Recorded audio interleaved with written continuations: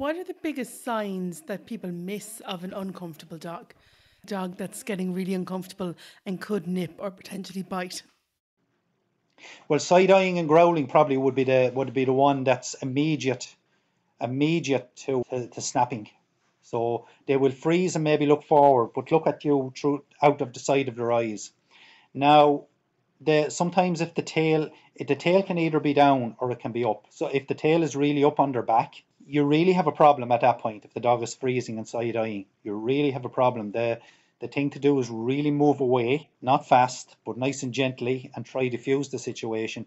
If the tail is down between the legs, the dog could be very nervous and fear bite at that point. But the same sign will be there. I've seen dogs here really with their tail up on their back doing that particular behavior, and I know right away at that point the thing to do is try to diffuse the situation, move away from the dog if possible. Don't give the dog eye contact. So I mean, if a dog is in this situation, the real wrong thing to do is to stare at the dog.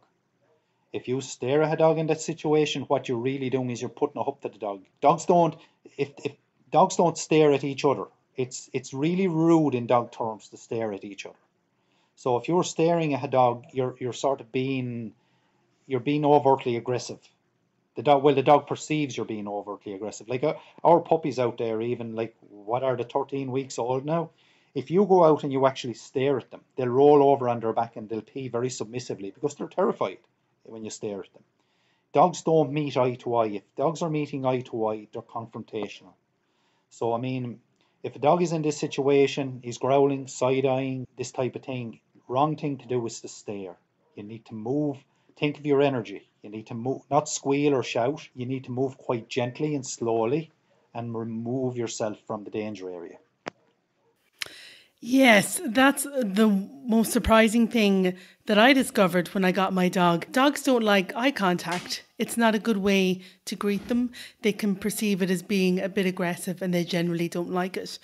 Yeah, well, I see. My interpretation would be they see it as rude and confrontational. I wouldn't even.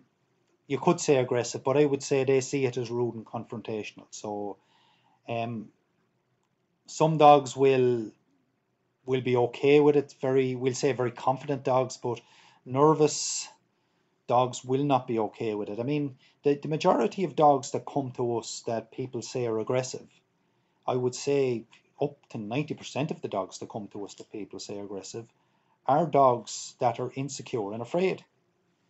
And the people are not picking up on this, and they're putting the dogs in very uncomfortable positions, and then the dog is reacting by growling or snapping or nipping, and then the people are saying, oh, the dog is aggressive. But I would say in all the years that I'm doing this, maybe I've seen one or two dogs that I could classify as really aggressive, whereas dogs that I would see generally that people would tell me are aggressive are dogs that are afraid.